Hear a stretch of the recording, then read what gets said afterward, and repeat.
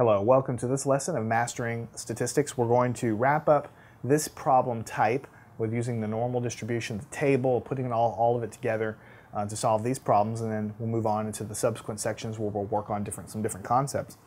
So the problem here is, in a city, the wages are normally distributed with a mean of $700 and a standard deviation of $50.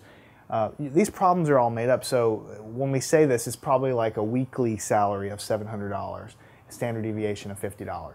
So that means most of the people in the city are going to have an average value of $700 a week, but of course some may earn less than that per week and some may earn greater than that, but most of the data will be within plus or minus $50 from that mean. In fact, about 68%, that's what a standard deviation is. About 68% will be about $50 plus or minus the mean. That's how you read that and interpret it. Then we want to know, what is the probability that a worker makes between $620 and $770? So we know we're going to have to write down what we know. So the mean is 700. The standard deviation is 50. Alrighty. Then we want to go ahead and draw a picture. I'm always a very big advocate of that. So let's draw a picture when we can. And so what we will have is, this is our normal distribution here, like this. The average value is 700, right? And we're trying to find out, what is the probability that a worker makes between 620 and 770? So 620 right here is going to be 80 away. So it'll be, let's just call it right there, 620.